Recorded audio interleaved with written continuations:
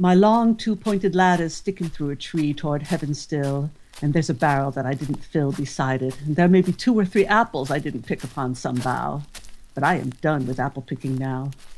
Essence of winter sleep is on the night, the scent of apples. I am drowsing off. I cannot rub the strangeness from my sight I got from looking through a pane of glass I skimmed this morning from the drinking trough and held against the world of hoary grass. It melted, and I let it fall and break.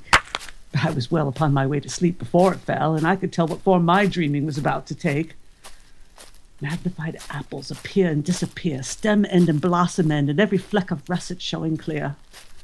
My incept arch not only keeps the ache, it keeps the pressure of a ladder round. I feel the ladder sway as the boughs bend, and I keep hearing from the cellar bin the rumbling sound of load on load of apples coming in. For I've had too much of apple picking. I am overtired of the great harvest I myself desired. There were 10,000 fruit to touch, cherish in hand, lift down, and not let fall.